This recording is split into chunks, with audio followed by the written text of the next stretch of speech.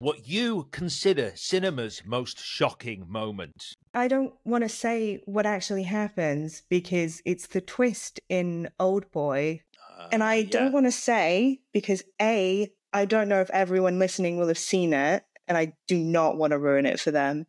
And B, if I say it out of context, it sounds like gross for being gross for no reason. It sounds like shocking for being shocking's sake, but you have to watch it in the context of the film and the brilliance of Park Chan-wook, of how he can take the absolute darkest parts of humanity and still film them with humanity and empathy and feeling. Like, that's what makes him such a good filmmaker.